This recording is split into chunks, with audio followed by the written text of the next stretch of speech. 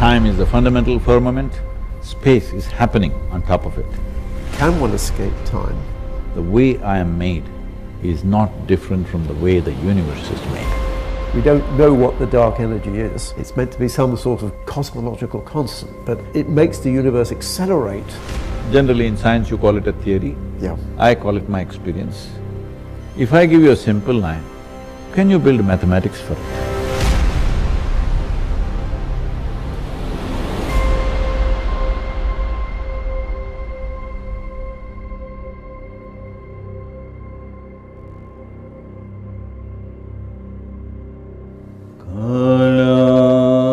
Janati tava jananam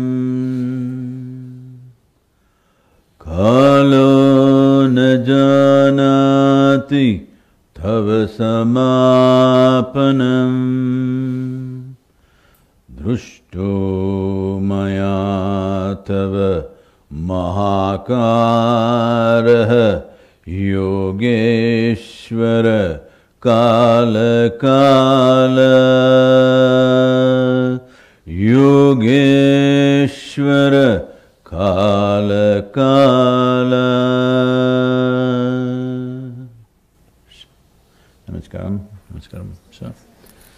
Because I said something in a language that you don't understand, I think I should explain a bit. Thank you, thank you. Well, I'll make it simple.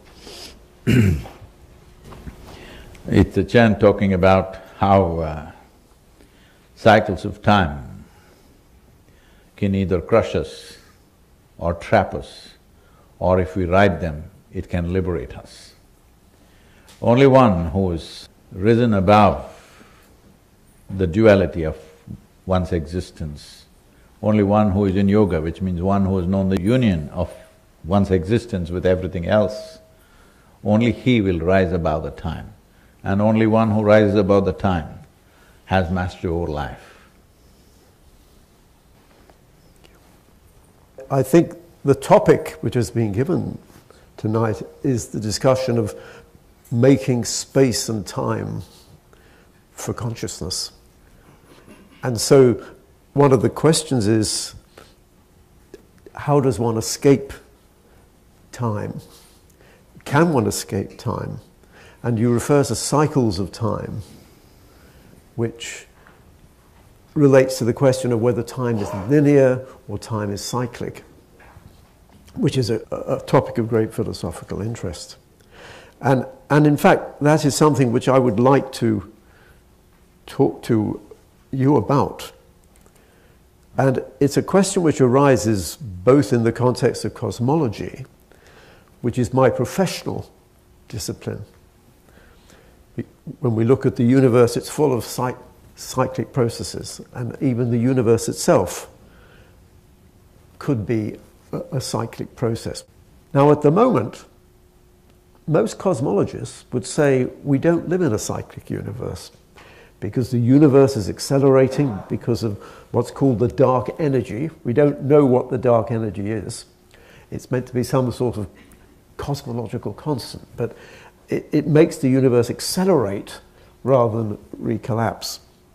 So if you ask most cosmologists, they say, well, no, the future of the universe is it will expand forever and it will get more and more dispersed. Eventually, we won't even be able to see the other galaxies. They'll be so far away. But that's interesting because if you read most of the religious texts, especially I think from the Eastern tradition, the Hindu and the Buddhist texts, there the indication is that the universe is going to recollapse and that you will actually have cycles of the universe. And I have to confess, personally, I've always favoured a cyclic universe because everything in the world we know of has cycles. It turns out that the time of the cycle is something like 20 billion years. And that's remarkably close. I mean, if the universe is going to recollapse, it will recollapse on that sort of timescale, probably. And modern cosmologists have only discovered this in the last 50 years using their telescopes. And so it's remarkable that Buddha and maybe other mystics were able to get this information, whatever it was, 500 BC, to many, many years ago. So it's like you have this inner space station. So we're spending, through science, we're spending billions of dollars to get this information, whereas one's getting it from these mystical insights for free. Of course. It's not free. Oh, not it's free. not free. It costs life. It costs life. Oh, it's not. It costs life. It's not free. I see. Okay, fair enough. Yes, fair enough. Yep. Dollars come from somewhere else. Life goes waste. Yes. Looking at these things. But to me, this is an important point about the link between science and spirituality. One thinks of them as being opposed. From my perspective, they're both studying the physical universe, and they can both be applied to study the physical universe from an outer perspective and from the inner perspective. And I think ultimately there is agreement. Well, if it's the same truth, if it's the same universe they're looking at, there has to be agreement. There has to be concordance. And I think that's remarkable. So I know there's been a tradition of inner science in Indian philosophy for many years, thousands of years, but in Western philosophy, the focus is all on outer science. And I think part of this union between science and spirituality will be the realization that inner science and outer science must merge.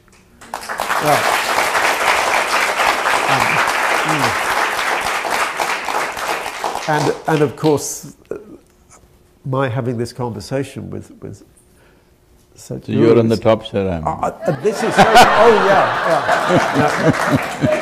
And by the way, whoever prepared this backcloth, it is beautiful. I mean, I don't know if it was done specially for this conversation, but all these equations, they make me feel at home.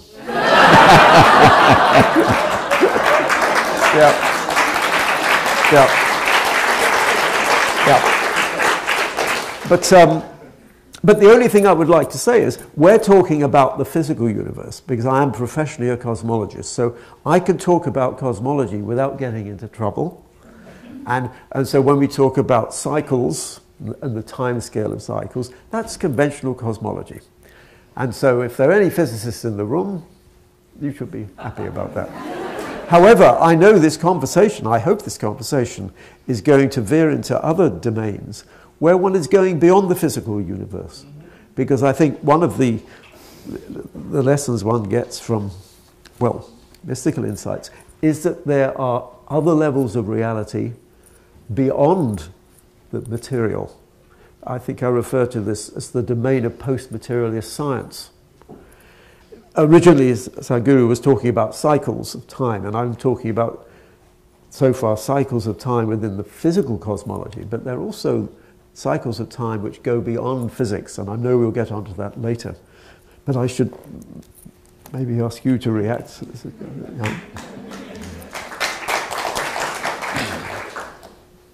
Because today, modern science, the methodology is to come up with a concept, make a theory, build a mathematical backbone, and then look for elements of proof which could confirm those things. I believe that's a methodology.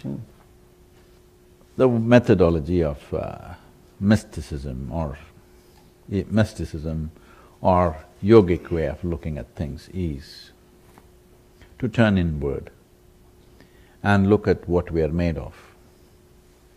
This is coming from the fundamental, in science you would say an assumption.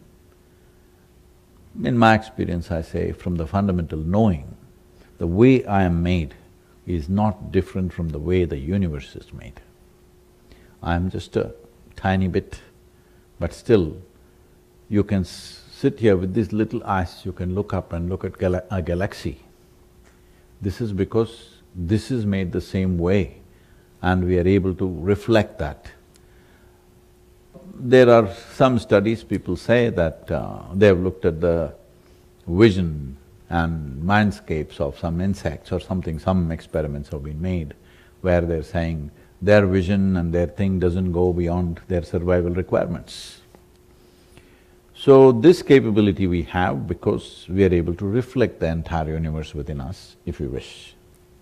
In fact, everything that we are seeing is only a reflection.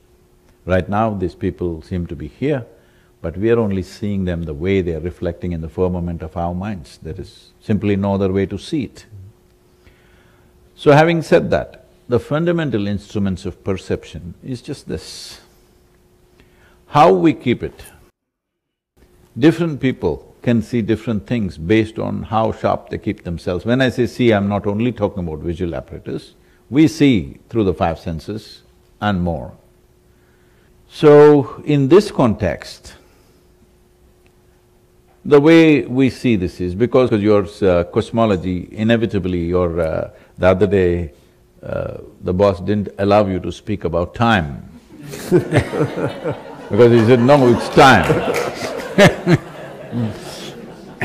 But you had spoken about space, which I see personally as a consequence of time.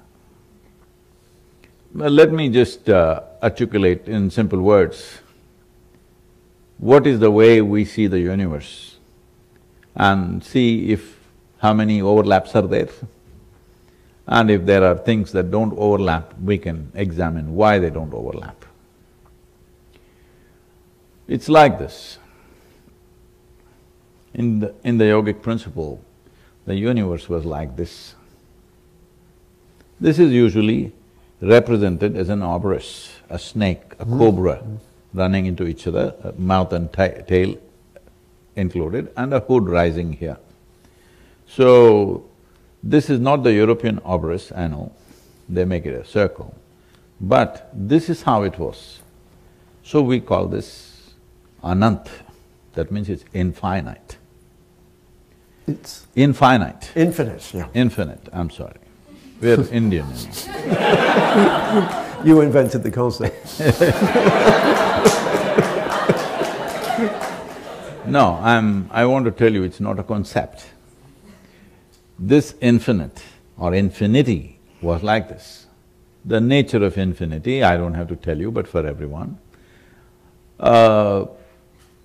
If you make infinity plus 10, it's still infinity. Infinity minus million, still infinity. So, your mathematics don't work. You do plus, minus, multiply, divide, nothing. So, it was like this. You could do nothing with it. Then it unfolded and became like this. Then we call this shunya. Oh. Shunya means emptiness. It became empty. What was infinite became empty. This is very important to understand this. What was that which is infinite? Was it not empty? We could not even call it empty or full at that time because it's infinite. There's no plus minus to it, no multiplication and division to it. So it was this way, it uncoiled itself to become nothing. Nothing means we must put a hyphen between no and thing. It is a no thing, but it has a presence now. This presence, I'm assuming, maybe this presence is what the modern scientists are calling as dark energy or dark force or whatever. But it's very appropriate because we call this shunya or kala. The word kala means empty, the word kala means darkness, the word kala means time, the word kala means space. All these four things became somewhat manifest because it became a kala. So this is here as emptiness, but we call this infinite space. Must mark my words, it's infinite space, not time, because there is no distinction. It is time which is unfolding to become space. So once it became kala like this, you can see it as emptiness, you can see it as time, you can see it as space, you can see it as the first manifestation of that which doesn't have a form. Anything that doesn't have a form is also called kala. So, what was infinite space became zero, now +1 is +1, -1 is -1. Suddenly, there is no physicality yet, but there is a mathematical foundation for its physicality. Now, once it became empty like this, the word shunya is, in terms of written word, for the first time it's seen about 400 BCE. There are documents where clearly the word shunya and the mark of a zero is there. It traveled to Arabia in early, the next part of how we count time today. Because those divisions are not there in our minds, because we have to communicate with the English-speaking world, we have also come that the cut-off date is somewhere 2000 years ago. Otherwise, we don't have those cut-offs in our minds. So I'm just saying, what are you calling it now? AD? It's not AD anymore, what are they calling it? CE. It's called CE now, Common Era or something. Ah, CE, yes. Yeah. So, in the Common Era, in the 1st, 2nd century, or maybe by 3rd, 4th century, it traveled to Arabia, because Indian traders were maintaining trade routes from India, right from the bottom of India, that is southernmost parts of India, right up to Damascus, Jerusalem, Aleppo. Even today, Aleppo city is supposed to be 8,500 years old, and that city was built by taxing the Indian traders. So, the live transaction was a daily business, people were traveling quite a lot. So, it traveled to Arabia, where they called it cipher. The word cipher again meant empty. This cipher came to Europe, in Latin they called it Zephyrium. That went to Venice, where it was the hub of many things happening in Europe, and there they called it zero, and the English called it cipher. These days nobody's using that word cipher. When we were growing up, it was common to use the word cipher in English language, but I don't know as a code, as a secret code. Oh, is it? Well, the word cipher is to do, in English, is connected with coding, but this is a different context. Yeah. We used to use the word cipher as a zero. When say, it was used in a derogatory way, oh, he's a cipher, he's nothing kind of thing. So, this aspect, once it became nothingness, but it was a firmament of tremendous existence, but without physical form. Then we go into a more, a dialectical way of expressing this, where we say, we're calling this kala as a being, a large, formless, not large, infinite, formless being. Infinite cannot have a form, of course, so it's a being. And he breathes. He was inhaling is a long process, maybe running into millions or billions of years, there are calculations for that, I'm not the mathematician for that. And when he exhaled, it's not that he has nostrils, he exhales from everywhere. If you did not have actually even our skin is it's not only perspiring, it's also respiring, So we are breathing through our every pore in the skin. Like that, when he breathed, that created a certain amount of energy. That we call as Shakti. Shakti came out of him. When energy came out of him, then this firmament of nothingness, which is a powerful force, it started reverberating initially, then caused ripples. Those ripples led to cyclical movements. So with these cyclical movements, the first physical forms came out, and it all over burst forth. As these cycles became more and more complicated, from whatever we call as electrons, protons, atoms, planetary systems, universes, all these evolved because of the cyclical movements. Fundamentally, we see physicality as a consequence of cyclical movement.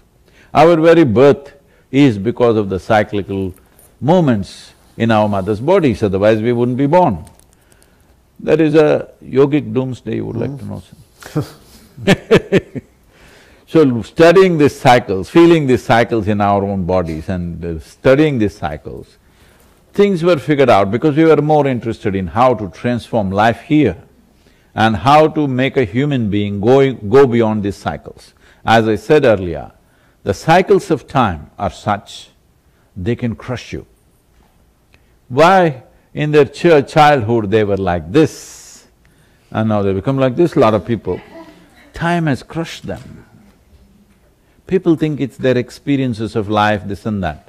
No, that is only an excuse, it's actually time which has crushed them. Or the same time could trap people. They're okay, but they're bored and they don't know what to do with themselves. Do you mean crush them in the sense that they die? That will anyway happen, but when they're alive, they feel crushed by time. The cycles of time just crushes them day in and day out. Yeah. Many people wish the sun doesn't come up tomorrow morning, but it comes up and they have to go to work. It crushes them. You know, in United States they have thank God it's Friday. Yes, yes. It means they don't have to wake up tomorrow morning. Yes, yes. TGIF we used Yes. to… Yeah. At Caltech we used to have the TGIF celebration every Friday. So, we want to break these cycles. So, any cycle naturally has a centripetal force and a centrifugal force. If you get caught up in the centripetal, you get crushed. If you ride the centrifugal, then you're released, a tangent is formed. So, to attain to this tangent is the goal of life in the East. We call this mukti, nirvana, moksha, whatever. Essentially, we want to ride the physical cycles in such a way we are liberated from the physical cycles. How did people see these things? How did people come up with these things? This is always a question. Well, how did the modern scientists see something? Today everybody is talking about Hubble and whatever the other one, John Space? James Webb Telescope. James Webb Space, whatever. What are these instruments? These instruments are just extensions of our own senses. Only because we have eyes, only because we have eyes, the telescope means something. Otherwise, what is a telescope for a man who has no eyes? Simply nothing, all right? It's just a pipe. With a few mirrors and maybe lenses or whatever it is, it's just a pipe. It's a metal pipe, we can use it for something, but you can't use it because inside they've blocked it with so many things. Quite expensive. Expensive pipe. I agree with that. So I'm saying only because we have eyes, we are making instruments which will extend our eyes. Indeed. So, this extension was done in so many different ways. One of the things that we did was that we created energetic forms which would make us look very, very far. Today, unfortunately, it is all being misunderstood and misrepresented, but there were instruments with which we could look very far, we could open windows into the cosmos. These we called as our deities. These are not gods, there is no concept of God in the East. Are you talking about modern telescopes or ancient Both. metaphor? There were no ancient telescopes. I meant metaphorical. Yes, they saw things by creating energetic forms. You have definitely heard of, because he was in your neighborhood, Ramanujam. Yes, of course, yeah. So when people asked him, some 3,900 mathematical formulations he came out with, which is still being debated and discussed and people are trying to understand what he wrote. When people asked him, he was dying of tuberculosis. He sat on his deathbed and simply poured out mathematics. When people asked him, how does this come? He said, my Devi, which means my goddess, bleeds mathematics. Ramanujan was at my college, Trinity. Yes. But before my time, so I never met him. And to me that is a fascinating example of how one can get information about the universe not just through the intellect, but through inspiration. As you say, he thought he had his information. If I should correct that, sir, I'm sorry I'm intervening like this. You never get information through your intellect. You get information through your senses, and there in the intellect you mess it up. Yeah, well, I mean to say you match it with the old information and try to make sense out of it. I wouldn't like to admit that we always mess it up, but I think No, that, I'm saying we're trying to make sense out of it. But normally what we think is sensible right now is actually blocking us, because what we think is smart, we can't leave. Yeah. What we think is stupid, we can leave easily. So you've made so many interesting points, Sadhguru, that well, I'm not sure I can remember them all, but can I react to some of them? I will remind you. Yeah. First of all, I'm glad you mentioned Ramanujan and mathematics, because one of the fascinating things about physics is that ultimately the language of physics is mathematics. You can see a few equations behind. And that is showing that our understanding, because mathematics is a creation of the mind. And there's a curious circularity, because mathematics underlies physics, physics underlies our understanding of the universe produces life and brains, and then the brains produce the minds which produce the mathematics. So you've got this curious cycle, the fact that the universe is comprehensible. I mean, you were sort of decrying, in a certain sense, intellect, but intellect is part of the process involved in mathematics, an incomplete process, but it's because it's just the left-hand side of the brain trying to sort of understand things. And to me, that's always fascinating, why mathematics is actually able to describe the universe. It's a miracle. We talked about miracles quite a lot, but it seems such a miracle that human beings, with their limited brains, are able to understand so much of the universe. I mean, we've only been around, well, 10,000 years or whatever it is, and yet we already claim we can almost understand the universe. Physicists claim they can almost understand the universe completely. Now, I suspect that claim will turn out to be wrong, but at least it is a miracle that we can understand so much. So that's why I sort of reacted to the argument that intellect messes things up. I agree it's often wrong, and in fact I suspect most things turn out to be wrong in the end in physics, but one shouldn't worry too much about what's right and wrong. I think what's interesting is the path. I think most theories of physics end up being wrong, but that doesn't mean it isn't useful, because it's the path which is important rather than the final paradigm, which is always going to change. But I remember there's a statement that mathematics is the language of God. I don't know if this is a statement in the Indian philosophy, but mathematics is the language of God, it is sometimes said. On the other hand, I know that Rumi said that the language of God is silence, and that maybe is more consistent with what you're saying. But so that's the first point I wanted to make, the importance of mathematics, although ultimately it can't reveal everything. I still think it's important, and that's why I loved your reference to Ramanujan, who was a spokesman for mathematics, which came, I think, from his Davis, from his angels, rather than just through his intellect. Now, I love the moment when you took your infinity and it turned into zero. Because, as people will know, I spoke about the cosmic Ouroboros in my talk on Thursday.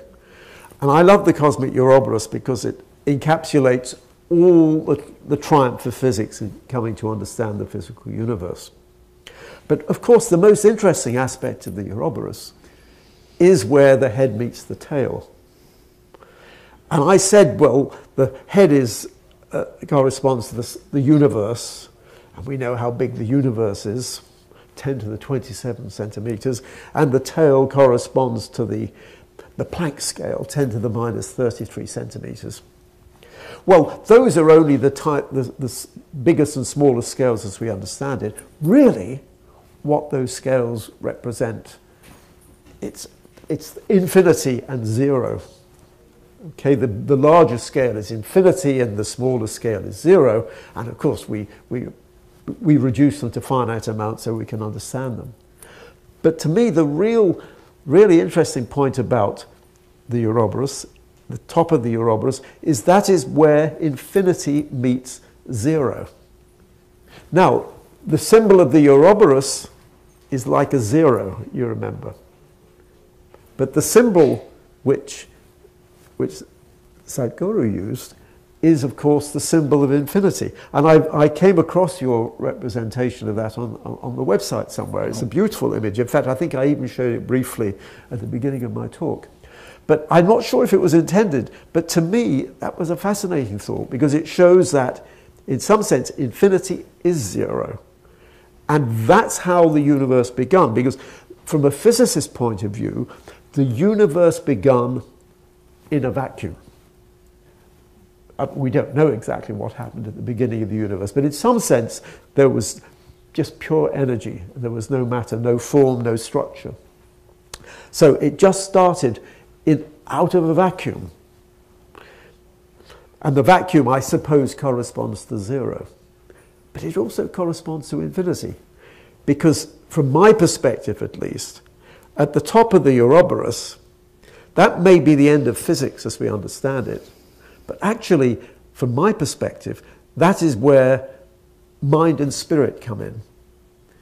And so that from my perspective, if we want to have an extension of physics, it's there at the top of the Ouroboros that we're going to somehow find mind and spirit. And maybe from a cosmological perspective, that is where the universe has come from. Because if you believe that mind in some sense was prior to matter, you must find it there at the top of the Ouroboros, precisely where your zero and your infinity meet. Now, and then you refer to all the different cycles of time. The other thing about the Ouroboros is that there are all those different levels of structure. You remember I talked about them. There's biological time with human beings, there's planetary time, there's stellar time, galactic time. So the physical world is full of all these cycles.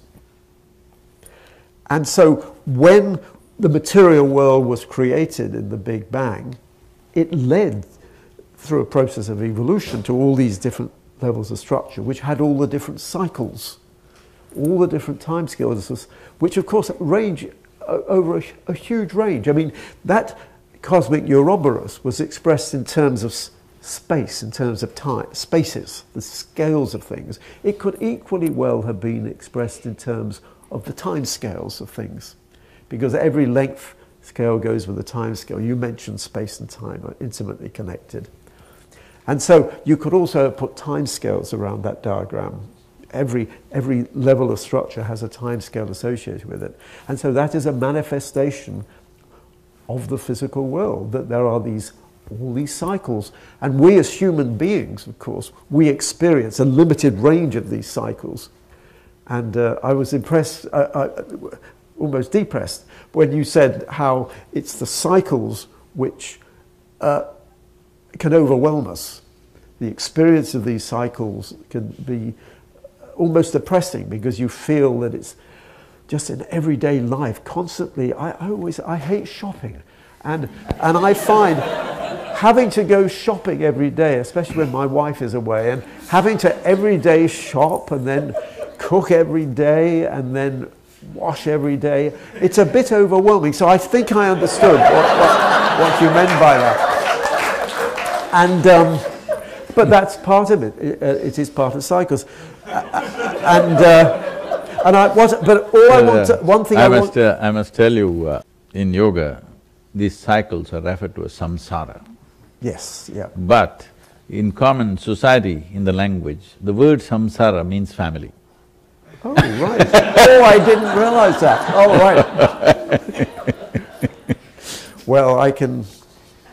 Actually, I don't have any children, but I can imagine that's samsara, yeah. Suppose you went to your lab and you found a new universe.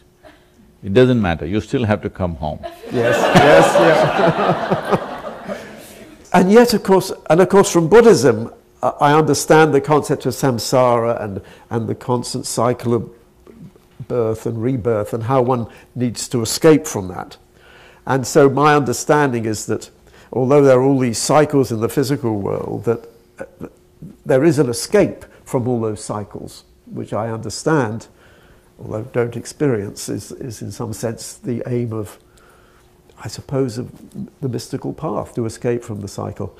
I have to say, personally, I've never had I'm not a very spiritually evolved person, and I know I'm not going to become enlightened in this life. Why do you say that? Well, because I meet more spiritually evolved people. You're trying to destroy my work. No, no! Because my work is to make sure that everybody, it doesn't matter who you are, what you are, the possibility is always there. Will you invest in the possibility or not? That's left to individuals. But if you say it's not possible, then you're trying to destroy my work. Don't do that. Well, if by becoming enlightened I can justify your work, I will strive to become enlightened. Yeah. Yeah. But all I mean is that I don't personally feel I've been very successful. I mean, I meditate and things like that, but and I know, but I have many spiritual friends, many, and I like to think that their spirituality rubs off on me somehow. No, sir. This is a wrong sense of the term spirituality spreading around in the world. Okay. To be spiritual, you need not be going to a temple, church or mosque. You need not be praying, you need not be meditating, nothing. It is just that if you're sincere enough, I'm using the word sincere because if you're sincere enough, you know you don't know a damn thing. That means your intelligence is always seeking. If you keep yourself that way, you're spiritual. Okay. So I've not given up on you. Oh, thank you. Well, I feel I will be more spiritual after this conversation. Yeah. And so, one thing I would like to talk about, because actually I would like to get some information from you if I can, because although I'm a theorist and I'm speculating about the nature of time and consciousness, I have this feeling you probably know all the answers, or at least some of the answers, so I would like to ask how some of my ideas relate to your insights. And it's to do with the nature of time and indeed the nature of space. In my talk on Thursday, I was trying to explain that if you want to expand physics to accommodate consciousness, by which I mean mind and spirit, because consciousness is everywhere in matter, mind and spirit, but you have to expand your concept of space and your concept of time. Now, I already spoke on Thursday about in what sense I felt you had to expand your concept of space. But just to recap, just in case there were some people not there, my argument was that most mental and many spiritual experiences do require a space.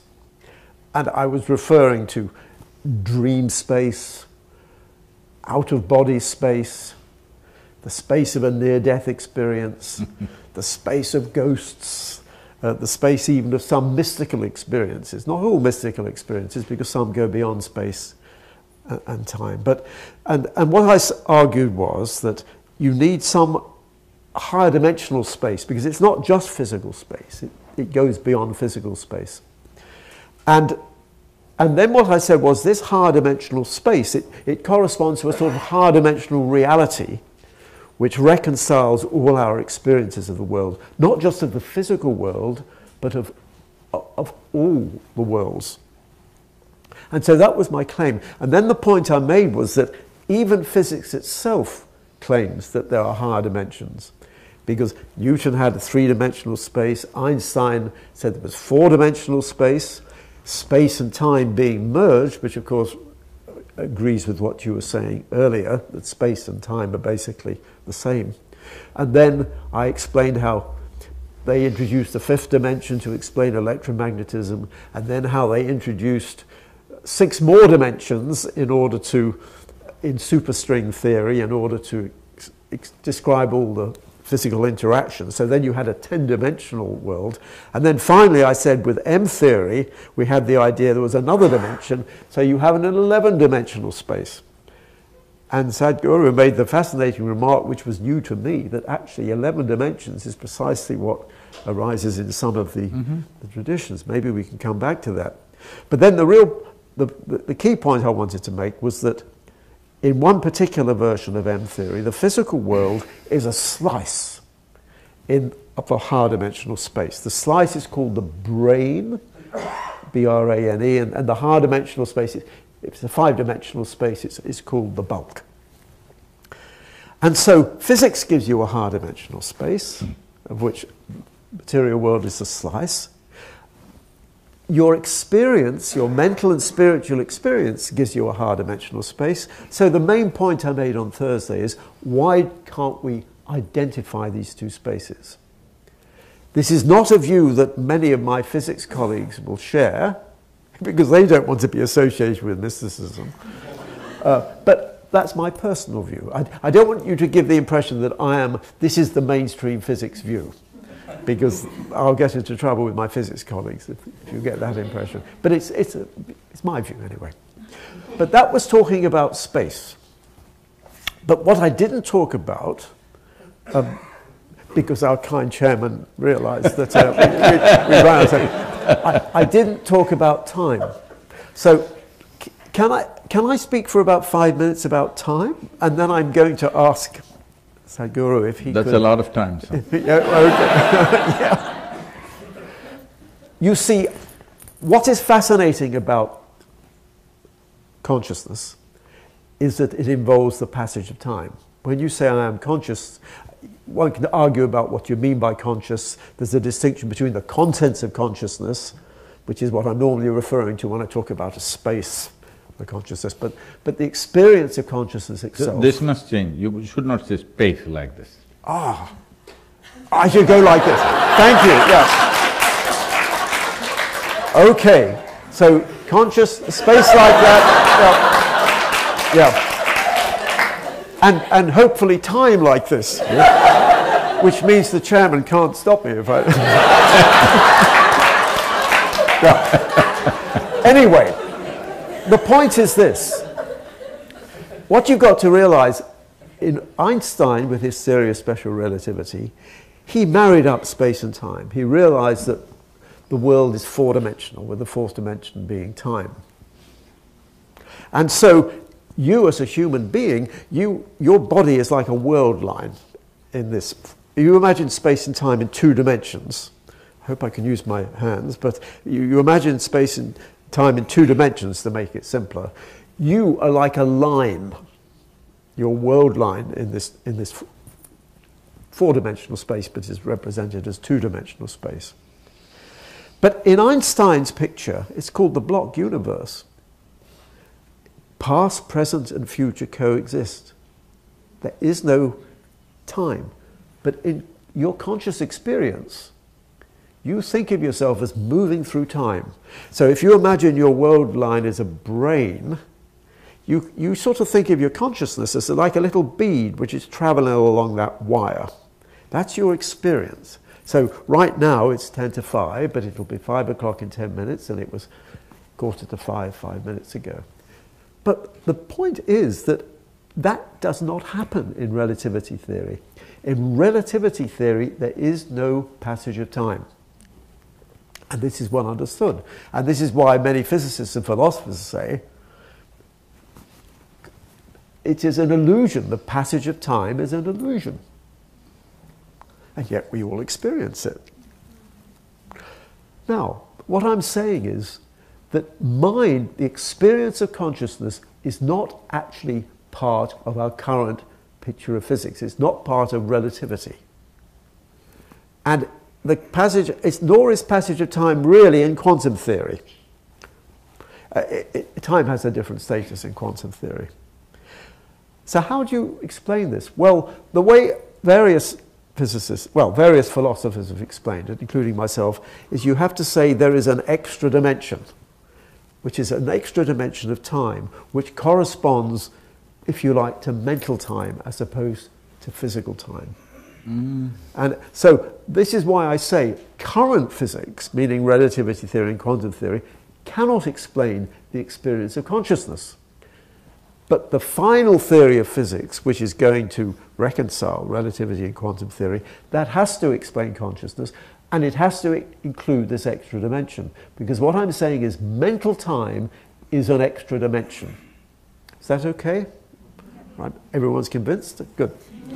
Now, but there's another feature of consciousness which is really crucial. And this is to do with what I call the specious present. This is the minimum time scale of experience. You see, when we're normal human beings, there's a minimum time we can experience, which is something like 1/10 of a second. You imagine my finger is a light. If I move this light around in a circle, you will see that light going round, okay? But if it goes round too fast, if it goes round more than 10 times a second, you won't see it as motion. You'll see a continuous light. Okay, so there is no time on a time scale less than 1/10 of a second, which is basically the specious present. On the other hand, if this little light moves around too slowly, you won't see it moving either. And that's to do with the time scale of memory. So our experience of time only extends over a really short range of times, from something like 1/10 of a second to maybe 1,000 seconds. Okay? That's what we mean by human consciousness. So this concept of the specious present is a very old concept. It actually goes back to William James. It goes back more than 100 years. But even many philosophers don't talk about it. So consciousness comes with a specious present. And our specious present is essentially, roughly, say, 1/10 of a second. Now, we as humans are very arrogant. We assume that that is the only level of consciousness in the universe. Well, at least. Not humans, no, physicists. Yeah, well, yes, yeah. Okay, absolutely. Well, I suppose, exactly. When I say humans arrogantly, I don't mean all humans. I mean especially most of my scientific colleagues would assume that we are the most important form of consciousness. Obviously not the Guru, probably not most of you. But the question is, therefore, this specious present, I said it's 1/10 of a second, but actually it can change, and we all know it can change in certain circumstances. I expect you had the experience. You're in a crisis situation. Say you're falling off a mountain. I don't know if anyone's ever fallen off a mountain, but you know, time seems to slow down. Or maybe you're in a car accident, and the outside world, everything seems to be in slow motion. That's because your specious present has sort of shrunk. And so that happens. You can have another experience, for example, where your specious present expands. I know of a case of someone who was very ill, was lying in bed, and saw this flashing light at the window, and couldn't work out what it was. But it turned out this flashing light was the rising and the setting of the sun. But their specious present had expanded so that it seemed to be a flashing light. It's a question of the relationship between your mental time and physical time. Now, of course, most neuroscientists would probably think that can be explained because there must be some sort of clock in time inside the brain. So, for example... one second. Yes. Because there's a lot of things, if each one of those things, if we unpack together... Absolutely, it'll be yes, good, yes. because you're saying so many things, we will, by the time we come back... No, but so are you, so it's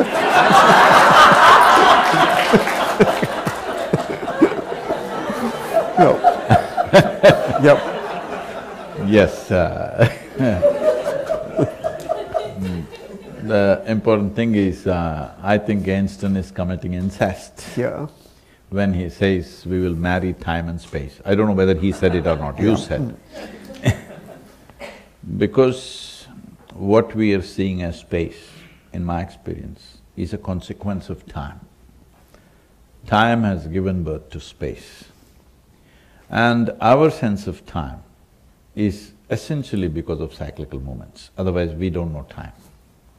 Right now people are sitting here, well, if this goes for an hour and a half, two, they're okay. It doesn't matter what great truths you talk, if it becomes 4 hours, they will slowly slip out. Yeah. Because not the clock, their bladder keeps time, Yeah. their backside keeps time, their lower back keeps time. Hello? Suppose they didn't have a body, we took away their bodies, then if we sat here for 2 million years, they have no problem. We as physical beings are a consequence of time, which is essentially cyclical movements of physical material. We are a consequence of that. If we rise above our physicality, there is no sense of time in us. This is what, unfortunately, the Western observers are saying is trance. Somebody has risen above his physical state. Now, he sits here, you think he's sitting here whatever number of days, but he, in his experience, is sitting for a few moments. It's a living experience for me in my life. Then there are any number of people who've gone into deeper processes where if you make them sit in a certain state, they don't know any sense of time, time just like that.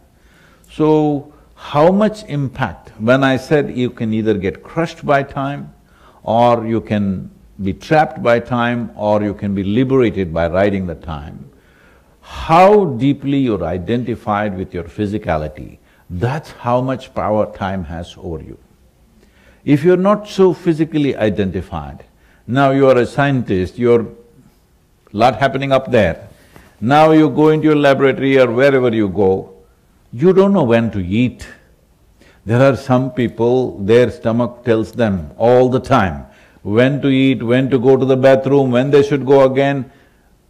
In the office, you will see many of them in 8 hours of work are going to the bathroom 4 to 5 times and going to eat and drink another 5 times, because completely ruled by the body. If suddenly you became more interested in something else, you don't know when to eat, when to pee, when not to do, because bodily influence on you, the power of the body is gone. Once the power of the body is gone on you, the power of time is gone on you. So if you're completely free from that, you're beyond time process. But how do we come to this? We look at human body as a construct like this. There is a physical body, which is an accumulation of the food that we have eaten. This is the hardware that we built.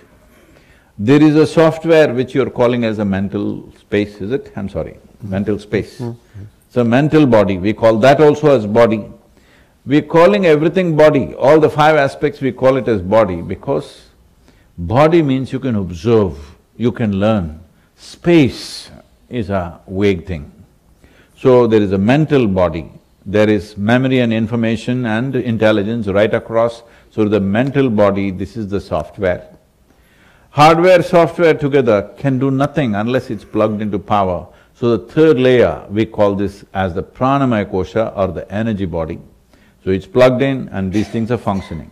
Most human beings live their life between physical, mental bodies. Very rarely there may be little bit of experiencing the pranic body or the energy body. The next dimension of the body is called Vijnanamaya kosha. Vijnana literally means is, jnana means to know, jnana means to know. Vijnana means it is a combination of 2 words, vishesh jnana. That means an extraordinary knowledge. Extraordinary knowledge means anything that we don't perceive through our sense perception, but we perceived it, then we call this vishesh jnana or vijnana.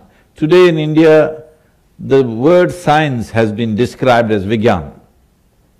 Right now in school subjects, it's called Vignan. Because we are saying this is extraordinary knowledge, because what your eyes could not see, your telescope saw. So we are saying you are having extraordinary knowledge because beyond the sense perception you extended it somehow. It doesn't matter how you extended it, somehow using a physical mechanism or using your own power of extending your eyes, somehow or the other you saw something that your eyes cannot see. So we call this Vigyan. So general science is called Vigyan in India now. So this Vijnanamaya Kosha, for lack of English words, some people describe it as the etheric body. What this means is, it's a transitional body. Between physicality and non-physicality, there's a transition. So now, from what you are saying, because I'm not much of a scientist by any standards, so what I perceive is, science is little bit putting its tentacles or its, what do you call this, the cockroach tooth things? Huh? Antenna. Antenna. You're putting your antenna into Vijnanamaya Kosha, but not able to enter. The fifth layer of the body, we call it as bliss body, not because there's a bubble of bliss inside, simply because we do not know what is its nature. Because it's not physical at all, we cannot define by any word or describe it by any description. So we say bliss body because this is child's language. It is like your child sees a speaker, let's say, a speaker like this, and you say boom, boom. So in that language we are talking. When we touch it, our experience becomes so blissful. So we are saying this is bliss body. We are not saying that is the nature of that. We are saying when we touch it, we eat something and we say it's sweet. Because sweet is our experience. That is not the nature of what it is. This is our experience, so we call it bliss body. Right now, please, I am not trying to be countering something, I am just trying to define my understanding of this. From what you are saying, I see that you are nibbling at Vijnanamaya Kosha. But to cross it, if you don't come out of the other day I called it a dungeon, today I will remain into foundation. The foundations of logic you must cross, because logic can function only with two, this and that. Without that, you cannot. Now, these two things have gone till here, it needs to become like this. So somebody married time and space, that needs to happen within us. This marriage of time and space or merger of time and space can only happen if you transcend your physical nature. Otherwise, it will not go there. I entirely accept that one reaches a point beyond logic, beyond mathematics, but nevertheless, I would argue that you can extend the logic and the mathematics beyond the physical domain, because I was making a distinction between physical time and another level of time which is not physical but nevertheless subject to logic and subject to mathematics. So I think what I'm saying is that there's an intermediate regime between the material domain, which most physicists think about, and that domain which goes beyond logic and mathematics altogether.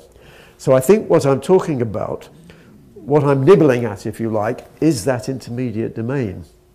So I don't think that's in contradiction with what you're saying, but I mean, I was talking before about how your experience of the specious present can change, but that was all in the circumstances where the specious present was presumably related to what was going on in the physical body. But the point I wanted to make was that you may have a psychic or a mystical experience where your experience of time is very different indeed. So, for example, you might have a near-death experience in which your whole life is seen in an instant, okay, rather than just as a… So your 100 years is just seen in one moment, because in some sense your specious presence in that state of mind has expanded to be a whole life. And my understanding is, from the literature, not from experience, is that in various mystical states, it's like you can be expanding, changing your species present, like a dial on a radio, so that you experience the world at a different level of consciousness, and that different level of consciousness corresponding to a different species present. And so, I mean, the point I was going to make was that it's very arrogant to assume that the only level of consciousness in the universe is the human being. I don't myself see why there shouldn't be a hierarchy of level of consciousness on timescales much larger and much smaller than the human being. I don't see why, for example, why there shouldn't be a planetary level of consciousness with a much longer species present, maybe a day. Why there shouldn't be a solar level of consciousness, which might be 100 years. Why there couldn't be a galactic level of consciousness, and why there couldn't be a cosmic level of consciousness. So I would say within this perspective, this is why I'm putting the emphasis on species present. I don't see why there cannot be a hierarchy of levels of consciousness associated with different, if you like, forms of embodiment, but also… If I can ask a yes, question yes. into that.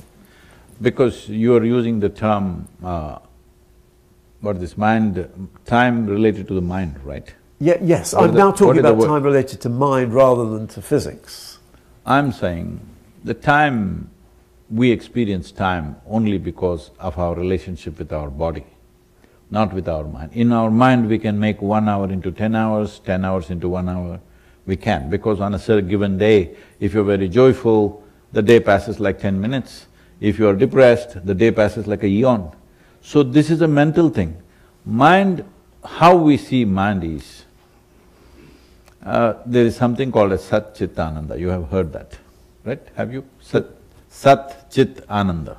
No, I don't know the terminology, I think I know the concept. Sat means truth or reality, Chit means, we are referring to Chit as mind, Ananda means blissfulness. So Sat is reality which is there. But we can only look at the reality through the lie of our mind. Sat is half there, half not there. It's a half a reality. It's part of it is true, part of it is not true. Chit is a complete lie. You can make anything out of it. You can look at this and see a dinosaur there, genuinely. People do that. Sorry, see a… You can see a dinosaur or an elephant standing there right now, though it is not there. Right, a dinosaur. Yeah. You can see an elephant standing there, though it is not there. You can look at this person and think, oh, she's evil. You can look at that person and think, oh, she's beautiful. You can look at that person and think something else. This is all lies made up in our mind. We can make up whatever we want. This is the beautiful thing about our mind. We can even make an absolute lie into reality, a total lie, something that never existed. We can make it into a reality of our own. This is a phenomena that we have a kaleidoscope, we can make whatever. With little information, we can make so many things out of it. But that's not an instrument to explore. Kaleidoscope you can enjoy, but you cannot make that into an instrument of exploration. Body is more reliable. Body never lies to you. Hello? But there are different levels of body, I mean… Yes. From what you were saying, Yes. Physical body, mental body, I mean… Yes, I'm right now saying the physical body never lies. It's telling you the truth, isn't it? You want us to stop? Mental body, physical body, I'm asking. So I'm saying when you get hungry, you get hungry. But mind can tell you, no, you're not hungry. Mind can tell you when you don't need food, mind can tell you, you need to eat. But body tells you truth about everything. When it's cold, when it's hot, everything is the way it is. But mind can make it whichever way you want. What is pleasant for one person is unpleasant for somebody, what is unpleasant is pleasant, because mind makes up all these things. This is the mind as we see it right now. We're just essentially talking about one aspect, which is the intellect, which is what today in modern societies we have strived to develop, because it produces results for us. In daily life, it improves our life in so many ways. What does improvement in life mean? essentially means we get to handle our survival process more and more efficiently. That's all improvement is.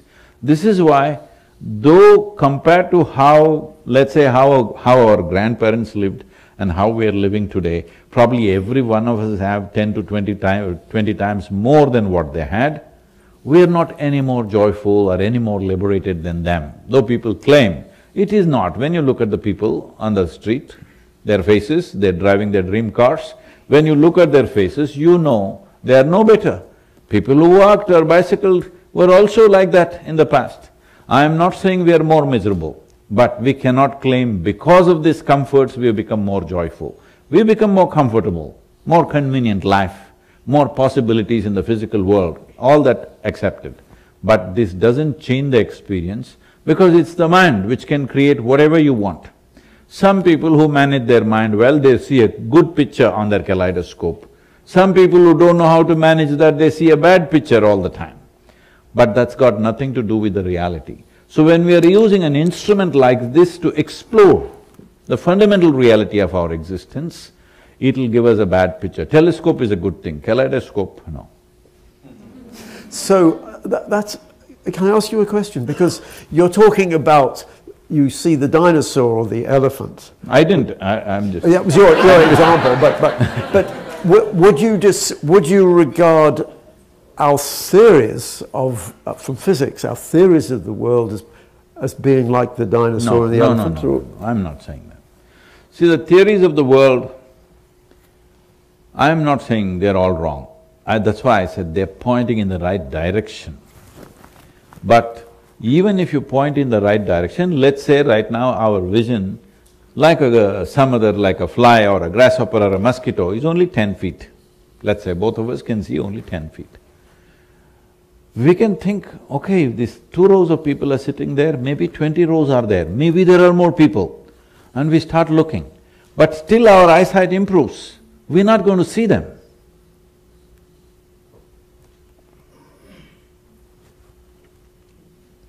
Right, but So it's extremely important now. In my perception, science has never pointed in the right direction. In the last 25, 30 years, they're beginning to point in the right direction. When they're pointing in the right direction, developing instruments to see further is very vital now for emancipation of humanity from being stuck in their own cycles.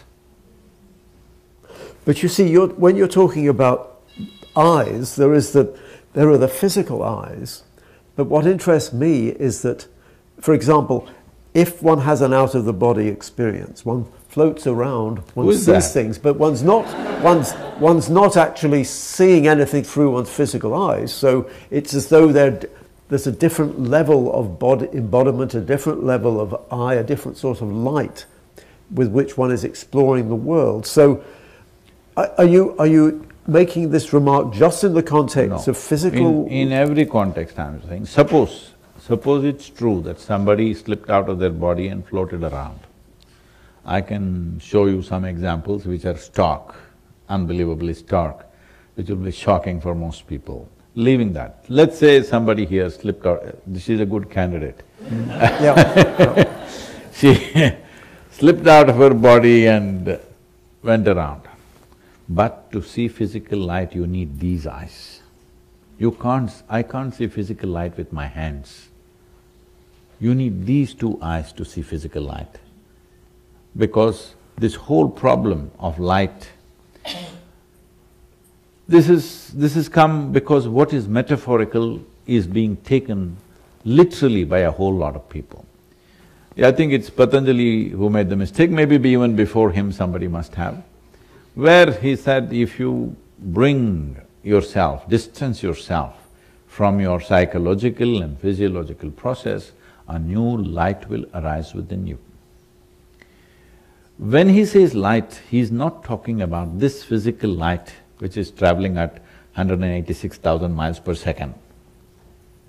He's talking about a new clarity has come. You see things totally differently because things are crystal clear to you. But to see this light, you need these 2. Without these 2, you don't see this light. Right, but this lady she is… Not this one, that she one. Is using, that oh, one. sorry, I got the wrong lady. But is it true to say she is using a different sort of eyes and a different sort of light? We cannot call it eyes, because when somebody is beyond the body, they're not seeing a damn thing. But that does not mean there is no experience. Experience is coming because of inclinations, inherent inclinations which we call as karmic vasanas. That means because you have a certain volume of information, even in your subtlest form, you have a certain volume of information. Information, if there is no intent, it creates an inclination. Suppose you sit here, you have no intent as to what you should do right now. Now you go by your inclinations. Some people will pluck the flower like this, some people will drink something, some people will smoke something, some people will simply sit here and dream something. This is an inclination. If you don't have an intent, naturally your memory creates an inclination. We call this inclination as vasana. Vasana means… literally means smell. Why we calling it vasana is because in the animal world, it is the smell which plays a big role. Even in human life, smell plays a massive role, but people are not noticing it simply because of their cerebral activity. A whole lot of research has gone into it now, various types of research. People are saying, for these scientists saying, okay, they are saying you might have chosen a husband or a wife or a partner in your life because of an unconscious sense of smell you have about that person. Smelly people, I'm sorry. I'm interested in the phenomena of levitation, for example, and there's the famous case of Saint Teresa of Avila who would levitate. Now, that in itself would not be a mystical experience, because a psychical researcher would say, oh, she's levitating, we must measure how high she goes and how far she moves. And so I accept that is not a mystical phenomenon itself. But Saint Teresa herself was having a mystical experience. So for her, she was in an ecstatic state. So there was a link between now, mystical and psychic. Mystical? Why is being ecstatic mystical? Well, I have no experience of mystical experience myself. So let me come to that. Yep. See, right now, recently some journalist is asking me, Sadhguru, if there's one achievement in your life, what is it? I said, tears. So what do you mean by tears? I said, every day, millions of people, if they close their eyes, tears of ecstasy are washing their cheeks. This is the only achievement I have, rest is all circus. Rest is circus only in the world. You have to do circus to get people attracted to that process. So, being ecstatic happens if you stop creating unpleasantness within you. When I say unpleasantness, you sit here and think, oh, what is she doing? She's writing down, what's she doing? Will she get it right? I don't think she'll get it right. This is a genuine opinion. Does she understand what I'm talking? Is he okay? Is that this? I'm saying these 1,000 things are there. It's not even conscious. These things are multiplying into millions as you grow up. Now, all this muck which you think is your thought process and your emotions and your opinions, especially you're in a university full of opinions, okay? If with all these opinions, you can't see nothing clearly. To just keep down all the opinions that you have, it takes a lot of work. People are around me for 20, 30 years, same people. I don't have a single opinion about them. Only when it comes to work, I have to do something with them, then I have an opinion whether they can do this or not do this. But when I just look at them, I just look at them as they are now. I don't care how they were 10 years ago. I don't care how they were yesterday. When I look at them now, I see them as they are, because this is very important for what I do. Otherwise, oh, this one is possible, this is an enlightenment candidate, this is no good, that is a good one, this has good genetics, that has bad genetics, this is all rubbish. It's got nothing to do. All these things have got something to do with their bodies and minds. I have no business with their body or their mind, for that matter. So they may think loving their guru is a great thing. I think nothing about it, because love is a simple emotion. Even a dog can do it very well, better than you. Hello? We are making a big deal out of it and exporting it to heaven and saying God is love. This is because people have grown up bereft of love. I'll tell you a sample… Can I tell you a little situation?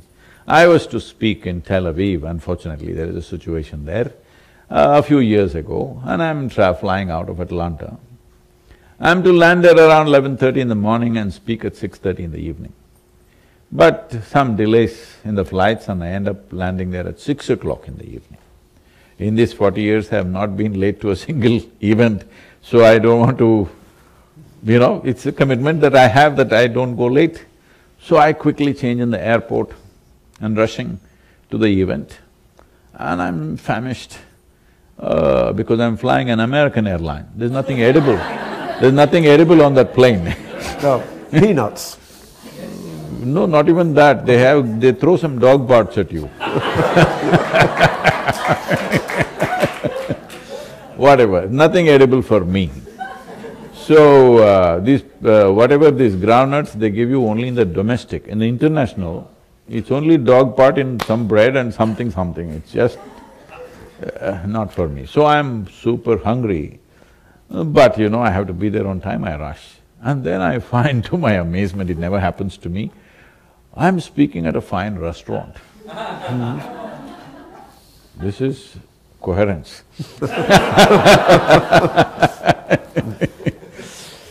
Then I walk in and people are already there, they're greeting me. One man comes up and says, "Shalom." I ask him, "What does it mean?" He says, "This is the highest way of greeting." I said, "It's all right, that's your opinion, but what does it mean?" He says, No, this is the highest way of greeting." I said, "All right, what does the word mean?" Then he says, "It means peace." I said, "Why is peace the highest way of greeting unless you're born in Middle East? In South India, somebody comes up to me in the morning and says, 'Peace.' Yeah. I said, "What's wrong with you?" So I'm saying, anything that you deprive yourself of slowly rises to heaven. You've not seen peace in your life, peace becomes God. You've not seen love in your life, love becomes God. You've not seen blissfulness in your life, bliss becomes God. No, these are all simple human emotions. So if Saint Teresa, if she walked around blissfully, I'm glad for her. Today I can show you, if not millions, at least hundreds and thousands of people who are blissed out, at least for parts of the day. I'm blissed out all the time. Yeah, but… So, for me, to simply close my eyes and come to tears is just 2 moments, I'll be there. There are many people like that here and everywhere. So it's wonderful if that woman walked like that, it's a fantastic thing, because that's how a human being should be. You shouldn't make a saint out of her. She is a wonderful human being. And every human being should be that way. They must walk the streets like this. When they see the flowers in the tree, tears must come. When they see the clouds, tears must come. When they see a child, tears must come. When they close their eyes, tears must come. Tears of love and ecstasy, not tears of misery and pain. So, right now it becomes such a rarity in a given society. Now you suddenly think she's got God going in her. No, she doesn't need God. Human beings are capable of experiencing these things. I'm saying these are all experiences that human beings have. Almost every human being at some point, in a moment of love or joy or something, tears have come to them. It's just that it's not common. If she made it a part of her life, fantastic. But in Eastern societies, there are any number of saints like that who always lived like that. I'm not trying to bring her down. All I'm saying is… When you say bring it down, you mean from the levitation or from the… Levitation I am not talking about, Yep. I'll leave that, because that's a question of breathing in hydrogen, not oxygen. I'm saying I don't want to bring her down. My work is to raise the humanity not bring down somebody from the heaven. So unfortunately in those societies, because everybody else is in such a mess, if one human being rises, you think she fell from the top. No, she rose, wonderful for her. Well, they did make… yeah, but I'm saying there's nothing mystical about that. I mean, that's a question We can of say that is clearly a spiritual experience, let's say. Oh, spiritual is fine. I mean, Yes. the label… No, because we are trying to draw some distinctions between psychic, spiritual and mystical. So her experience, we can put it clearly in the category of a spiritual experience. That is fine, because that's a question of semantics and… No, these are not semantics, these are clear distinctions in experience. See, when you look at it from outside intellectually, it amounts to semantics. In terms of experience, what happens in my body is physical, what happens in my mind is mental, what happens in my emotions is emotional, what happens in my spirit is spiritual, is distinctly there, nobody can question that. Because somebody is questioning it from outside, because they can't see it. If somebody is shedding tears out of love, we can sit here and think, oh, maybe some pain. This is our conclusion, but they may be blissed out with love and tears may be coming out, possible? So, semantic issue comes because we are outside observers to human subjectivity. That'll never work. Whether she was having a spiritual or a mystical experience, I bow to your knowledge, because No, I am not saying she did not have a mystical experience, because people observed that she is in tears of ecstasy, that is a spiritual experience. She might have had mystical experiences, which she cannot show to people. How will she show? But the question I was going to ask was, I was interested in the status of psychic phenomena, because why I'm interested in psychical phenomena is because I see them as making a link between matter and spirituality, between science and spirituality, because in psychical research… Can I do this? Because this is there, in between. Yes. They have broke it for some reason. They didn't want the tail and the head to come together, whoever made it. Anyway, see, psychic phenomena is extension of the mind. Yes. We can extend our body if we want. Right now we can do a simple experiment, sir, shall we do? By all means, yeah. Please sit little spine erect. What we will do is put our hands together like this, and we will vigorously rub these two hands together with eyes closed for, let's say, 30 seconds, all right? Okay. Like this.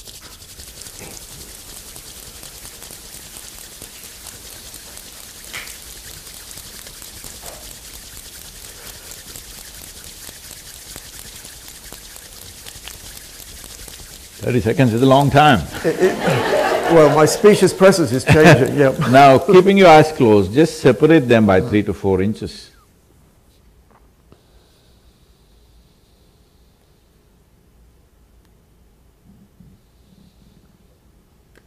Okay? Yep. Something happening between your two hands, something little bit, yes. whatever that is. Feel the… Let's not try to define it, describe it, it's an extension of the body. You can extend the body like this. Right now you have heard of phantom legs and things, somebody loses a leg or a hand. Even though the physical leg is gone, they're still experiencing it because in extended body. Yeah. As there is a physical body, there's an energetic body which can stay intact if the loss of body is very sudden like that. There are tantrics, we should not go here, I'm entering dangerous territory in a university. Why should I commit suicide like this? Let me leave the tantrics alone. So, there are people who can leave their body here and go and do something and again come back. It's called parakaya pravesha. That means you enter something else. This is extension of the body, which is psychic. Extension of the body and mind to do something is a psychic process. What you're talking about, Saint Teresa, that is a spiritual experience, what we people are seeing.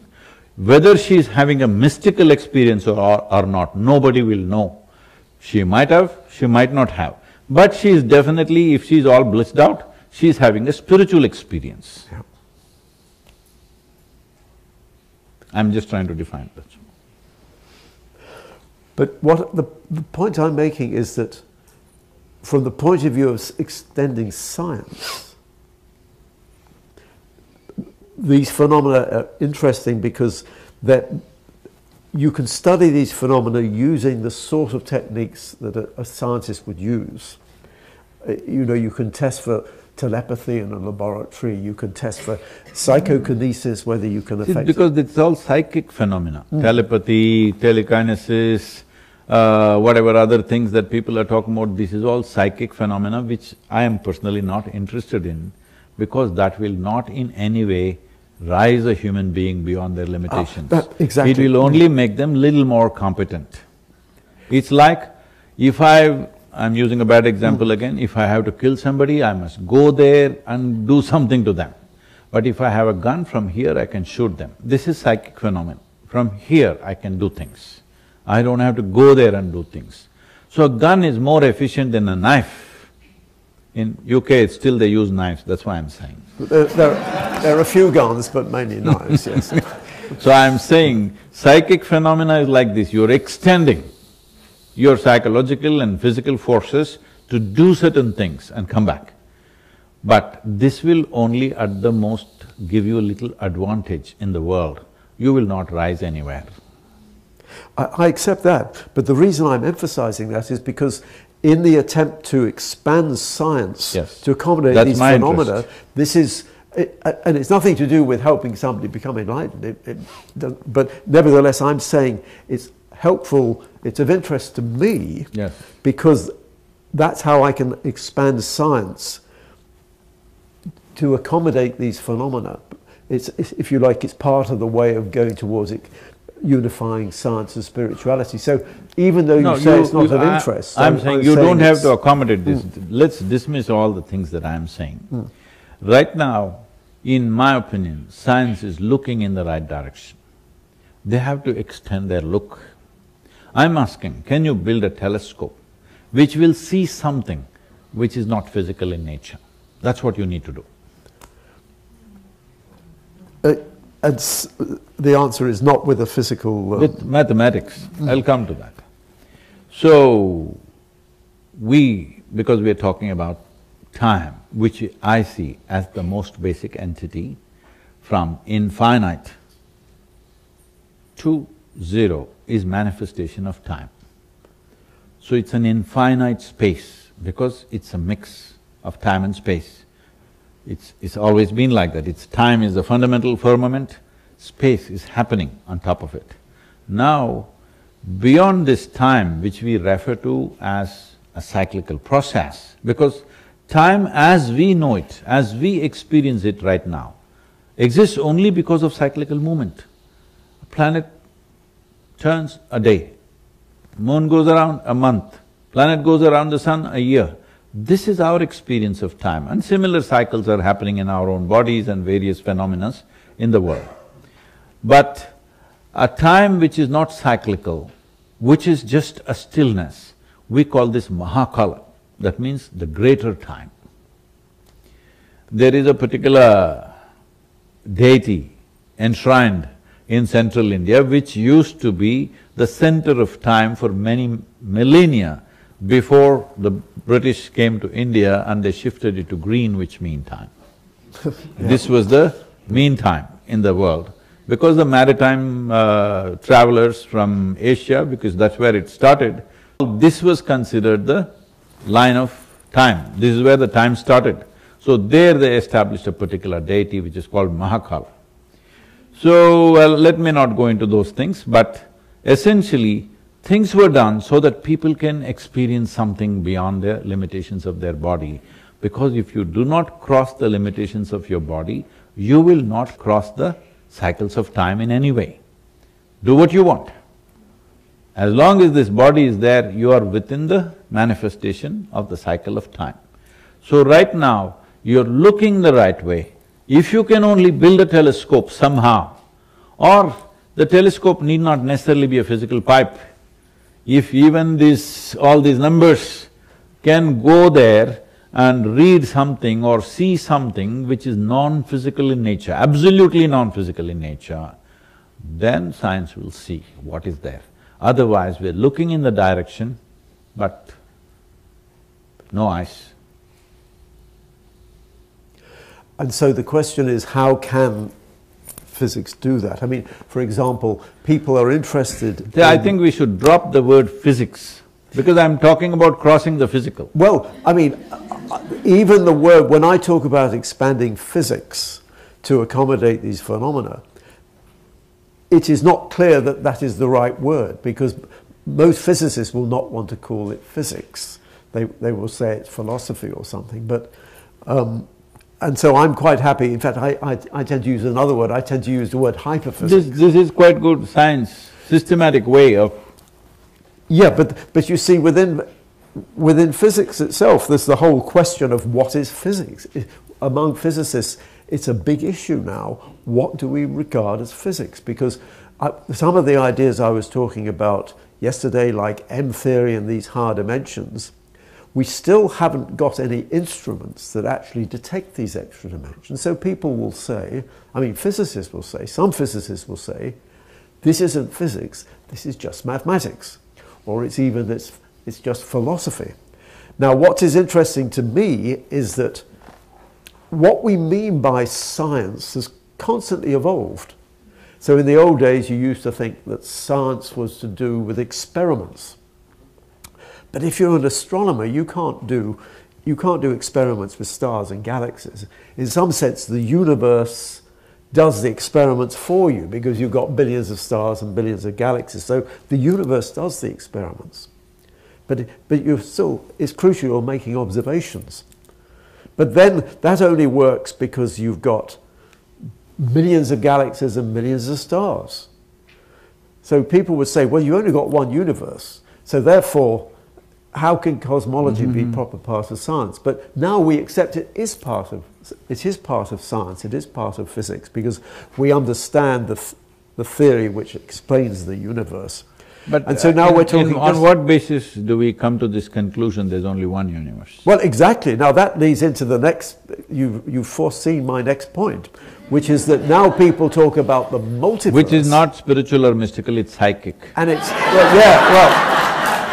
Well, the point is, the multiverse in a certain sense is just in the mind, because we cannot see the other universes. And I get into I've written a book about the multiverse, universe or multiverse, and one gets into arguments with other physicists. They say, this isn't physics, because you can't see the other universe. And a crucial thing about science is, it has to be something you can see. You've got to get evidence.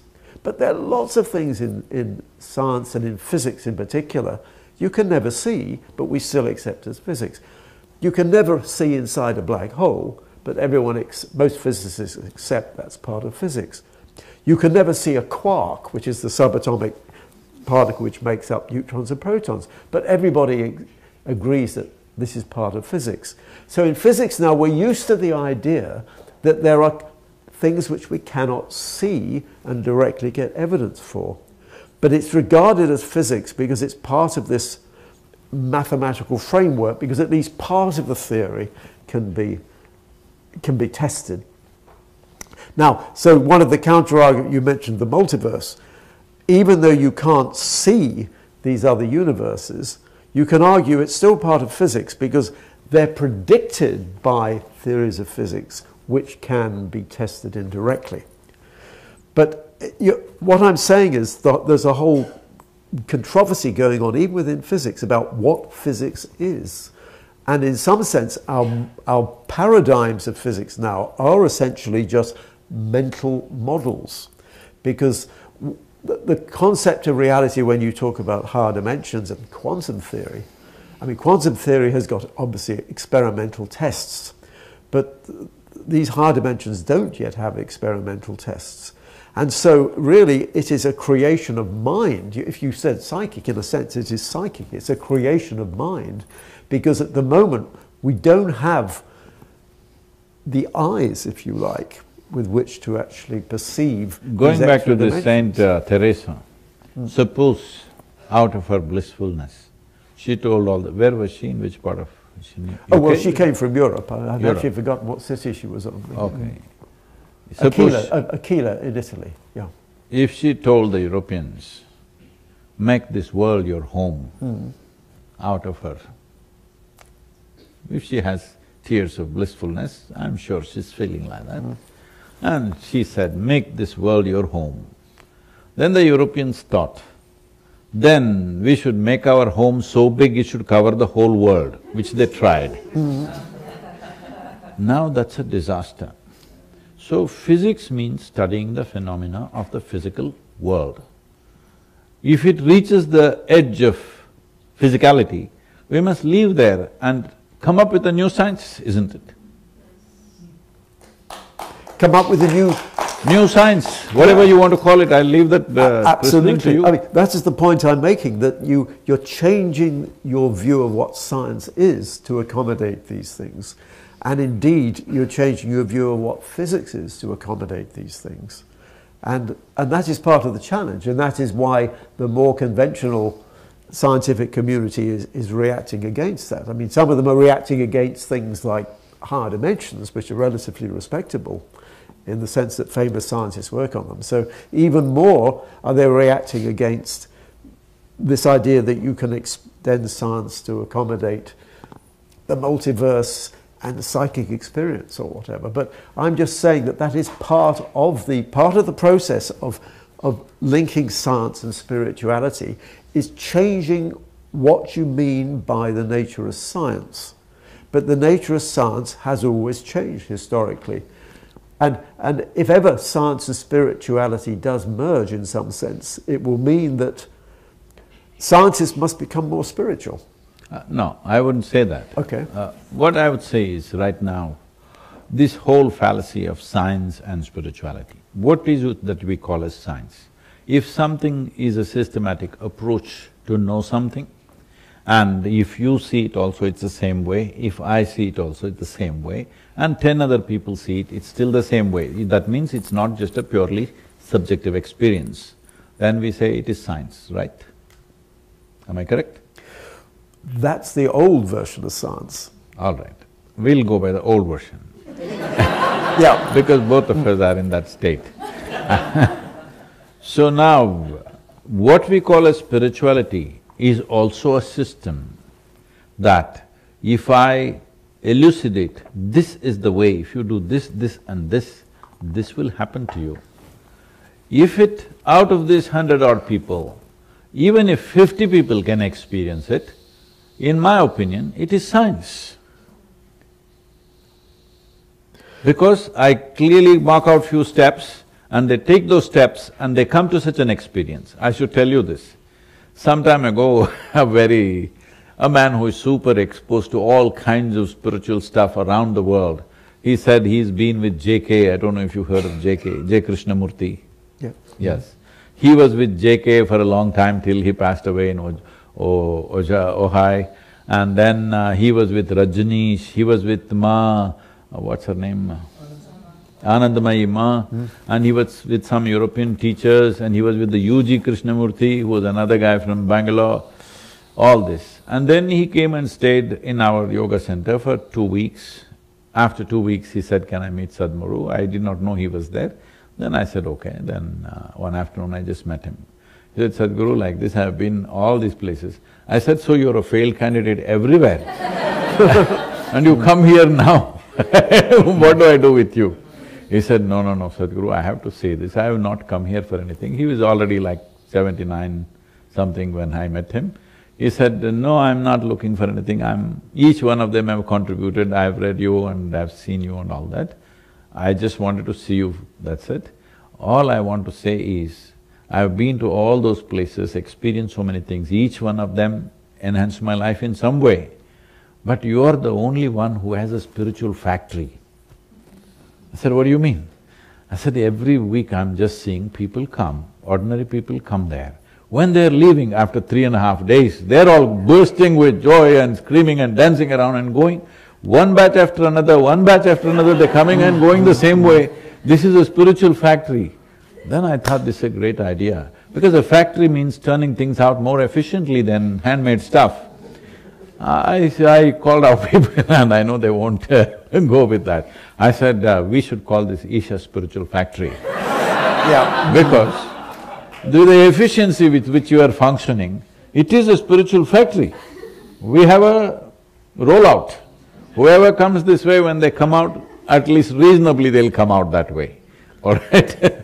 So, when we are able to turn out the same thing or bring a whole lot of people to similar or if not same, similar experiences repeatedly, again and again and again, not in a few years, not in 200 years like science, for thousands of years we are able to do that. Why is that not science? I'm saying, this is not infinity, this is supposed to be and. Okay. You should remove and, science and science. But you see, one of the interesting points was that science is normally assumed to be taking the third-person perspective of the world. When you talked about how this… No, this is why I told this example. This guy was taking a third-person view and he saw this is a spiritual factory. People are rolling out in the same level of experience. But the point is, experience, when you're talking about a science of mind, you're talking about experience, not experiment. I think you're saying the same thing. No. See, I mean, don't translate an experience just to the mind. Today, Bala is trying to study that experience chemically, all right? The blood chemistry and whatever other things. I don't want to get into that because I don't care how long is your telemeter. But all those things matter to today's science, it's fine. Now they are saying the endocannabinoids are up by whatever percentage, it is much more than what happens in sexual orgasm just sitting here. Why is this not science?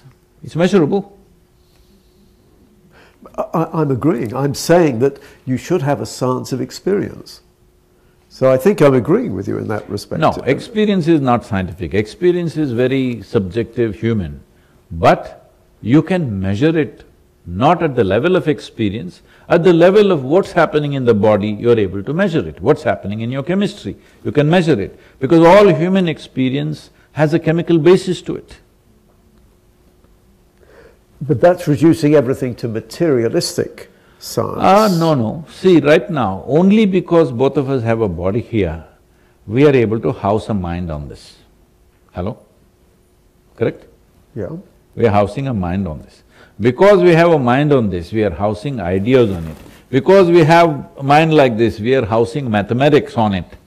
You can't house all this stuff if you didn't have a body. So there's nothing wrong with the body. Body is the foundation. Without this, what can we do? I can ask you a very specific question, Sadhguru. I'm fascinated in the question of whether consciousness, because consciousness was the theme of this wonderful meeting. I'm interested in the question of whether consciousness is actually generated by the brain or whether consciousness is actually merely filtered through the brain. In other words, whether consciousness with a little c is just a manifestation of consciousness with a big C. And I'm interested to know where you stand on that, because you're obviously emphasizing the fact that our experience of the world is related to what happens in the body, but that doesn't prove that the consciousness is generated by the body. It merely says the consciousness is not at all housed in the body. So where do you stand on that? Let me put this like this. We were talking about kala. We're talking about time and space as kala. We're talking about mahakala, which is time but not cyclical in nature.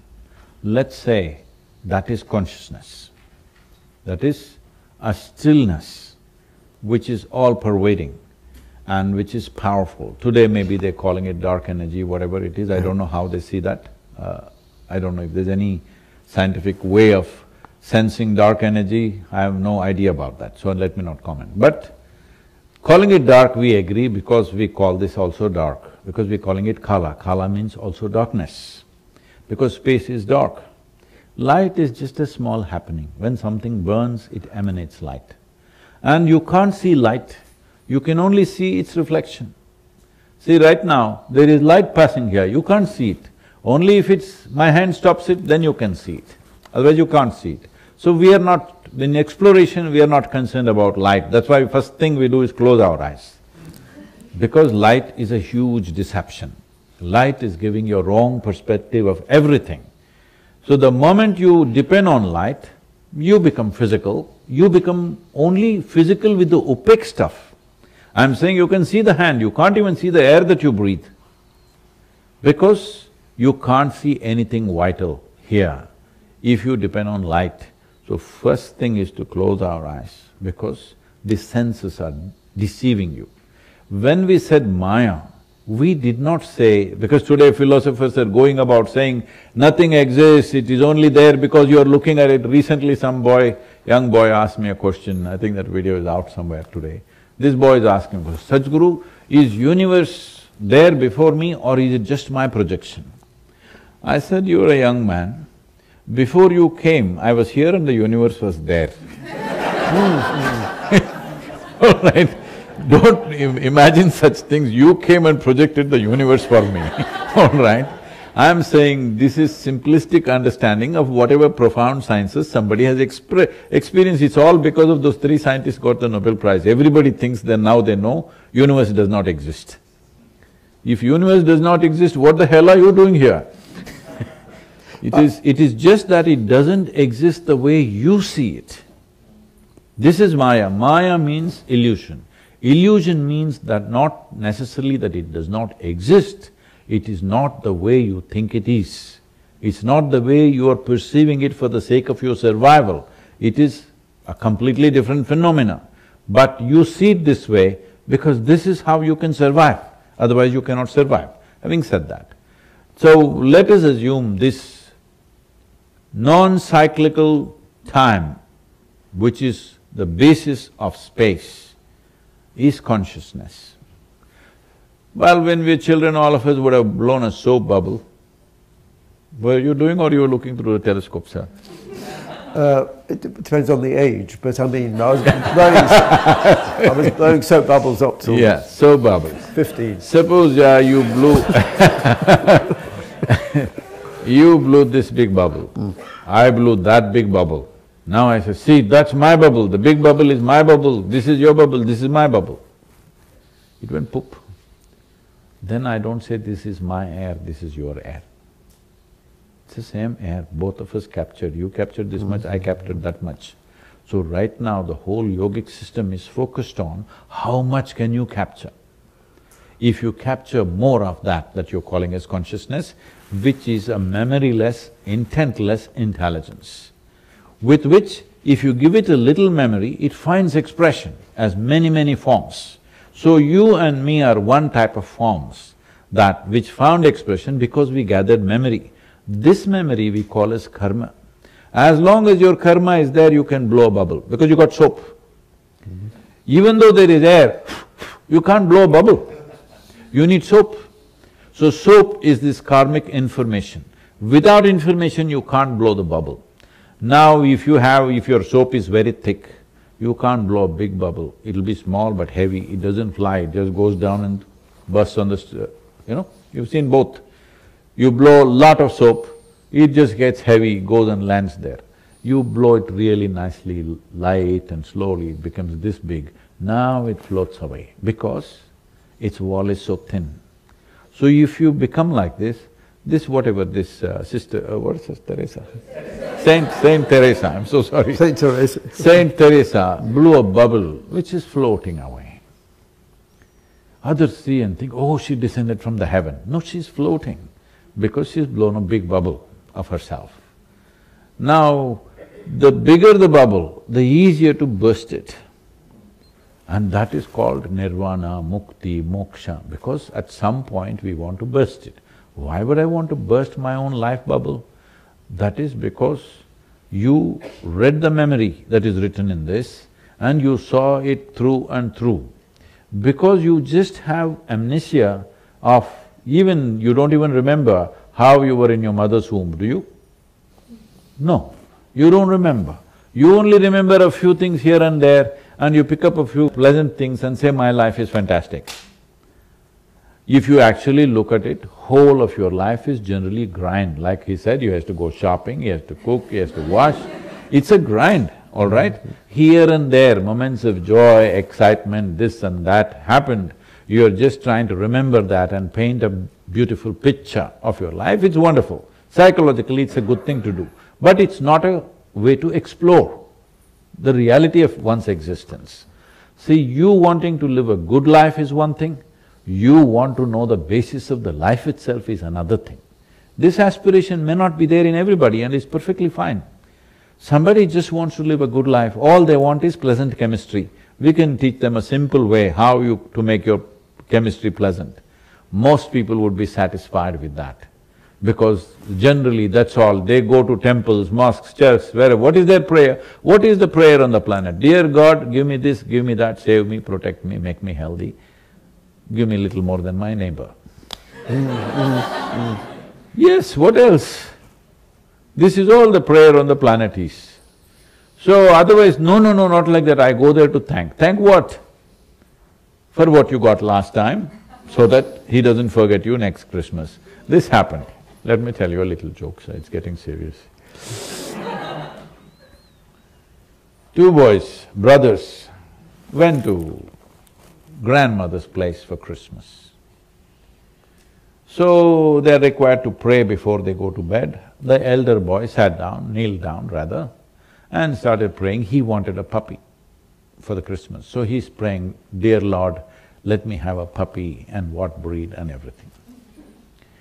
The younger boy, who is wiser, screamed loudly, Dear Lord, I need a bicycle, dear Lord, I need a bicycle. So this older boy says, what nonsense, why are you screaming, God can hear. He said, I don't care whether God hears or not, I want grandma to hear.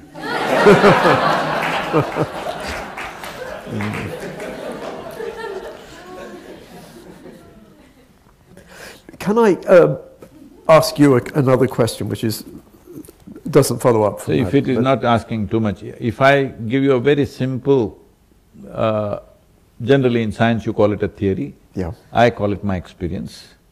If I give you a simple line, can you build mathematics for it? Because that could be the telescope. Right. Well, my question was going to be this.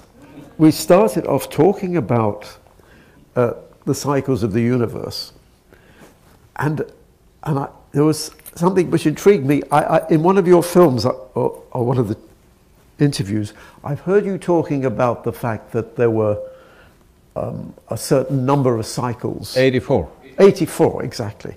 And so I was intrigued about this, not 42, which is the answer to everything in Western, but 84, which of course is 42? Which is twice, 84 is twice 42. So, but I'm fascinated, where does the figure 84 come from and why 84? Well, you already heard that video, so I will leave that part. No, but they didn't, and yep. See, there is a continuous talk about Big Bang. Yeah. I was talking to one of the scientists who's written a book on endless universe. Yes, Endless Universe, that's the title of the book. Paul Steinhardt. Yes. I think, yeah. So I met him in Davos and Yeah. he was setting up a computer simulation of how it could have been. When I looked at that computer simulation, this is a form every day we work with. We call this linga. The word linga comes from the word lina. Lina means the form. We call it the form. The Form. foam. What do you say? Form. Form, sorry. Form. Thank you. It's my English accent. Okay. The form. Oh, now I understand. Yeah. Yep. So, we call it the. Yep. Why it's called the form is because it was the first form. So when he breathed out and when energy played upon his body and little particles of creation started forming cycles and creating, making Mahakala, a great time, into a simple time process of atomic time. Then he roared. When he roared, it rose like that. That form I'm seeing on his computer. This is a form we always people worship and work with in so many ways. I see this guy had it on his computer. I said, how did you get this? He said he's been working on simulating the Big Bang. Then I asked him a simple question. Is it possible there could have been many bangs? He did like that and then he said, possible.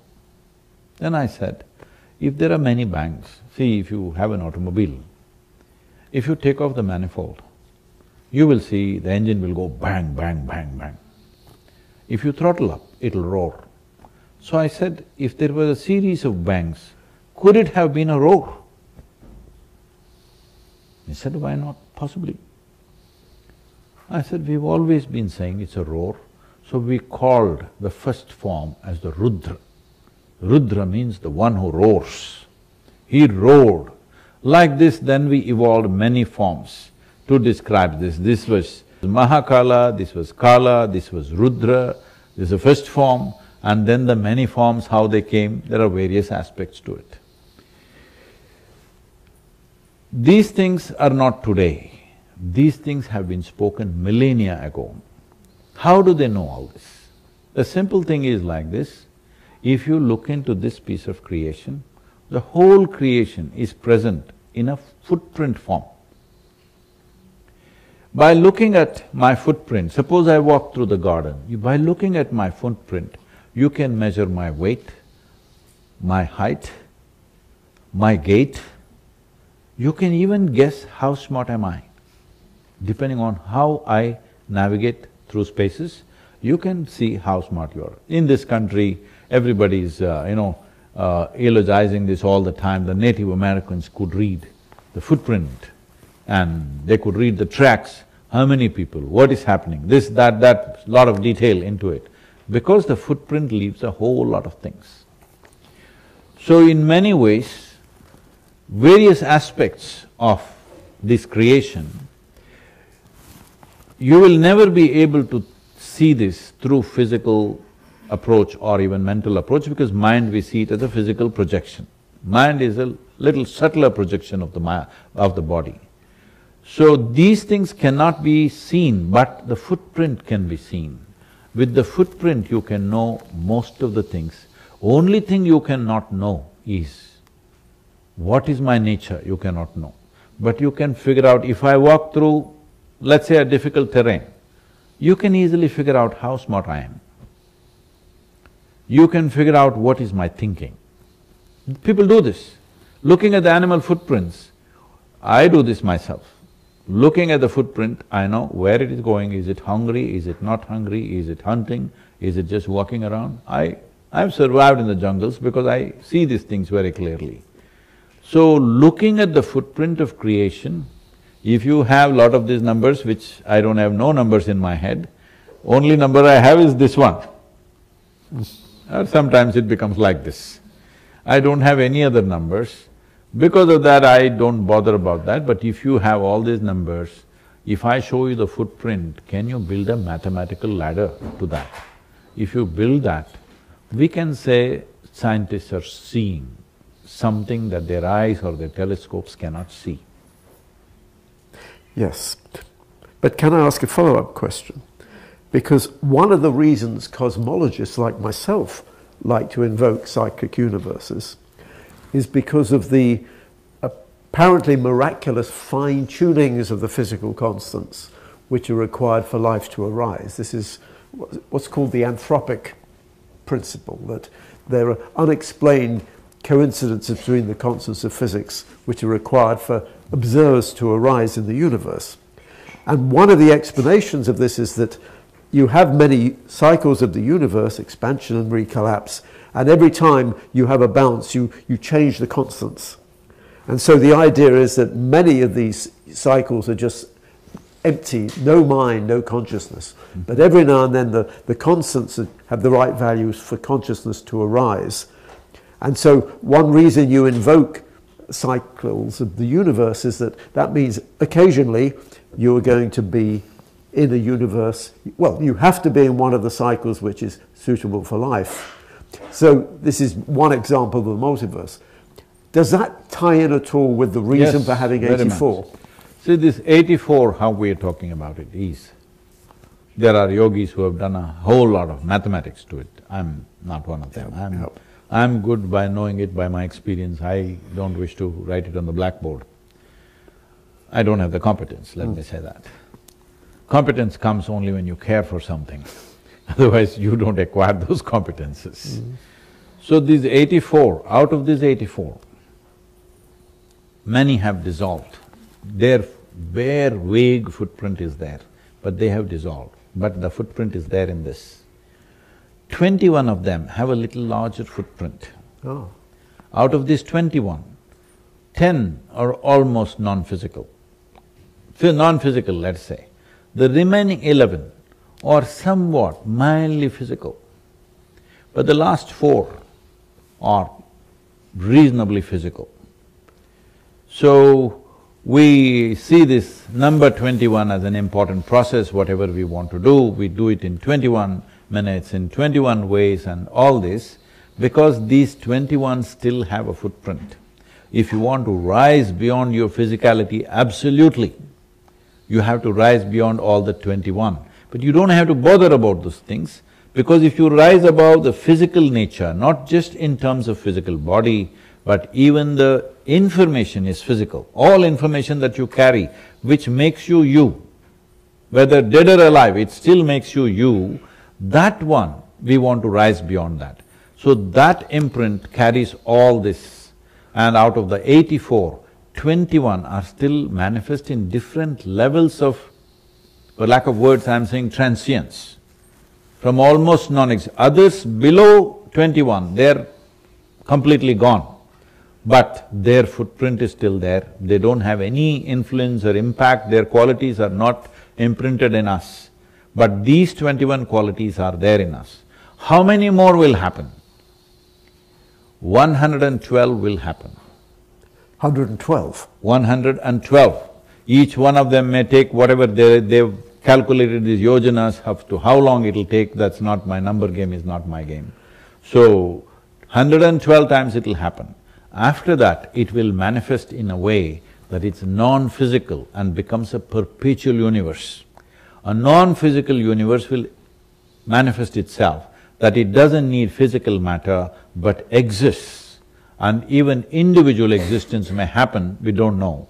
It may happen, or one massive happening may happen, but a proper manifestation of universe without physicality.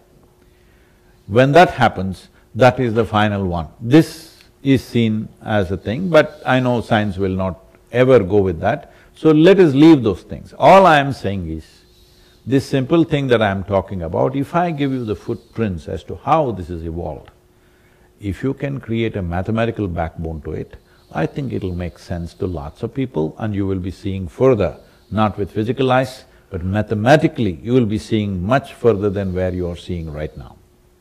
That's fascinating, because that is not one of the standard modern cosmological theories, you see. So, but what you're saying is that you've got these cycles which at some stage evolve beyond the straightforward physical… See, the beautiful thing is, they're clearly defining this.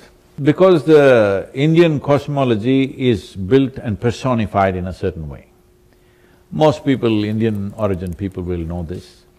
There is a coiled up snake upon which a god is lying down. Yeah. That snake is called Shesha.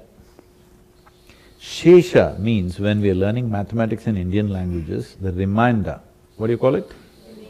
Remainder. Remainder is called Shesha.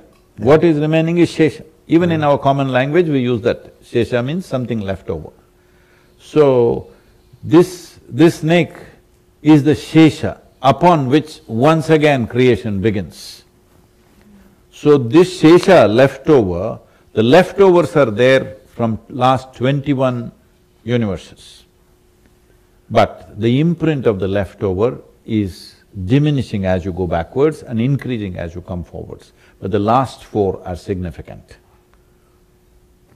And so was consciousness in only some of these universes? No, all of them were conscious, fully manifest universes. All of them were But conscious. they ran out of time.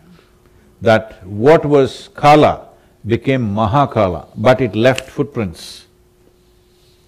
In some footprints they're very strong, we can see exact nature of what they are. Some footprints are very weak, that we can barely see that they are there. And is this evolution towards, after 112 cycles, a non-physical state, does that correspond to a sort of evolution of consciousness?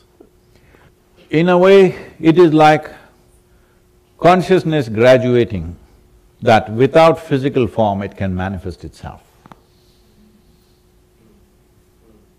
That's a very positive note on maybe which to… I know we've come to the end of our 2 hours, but that's a… that's a really interesting thought, but especially that you made it mathematical, like… Thank you, sir. You came all the way. Thank you very much, sir. Fantastic.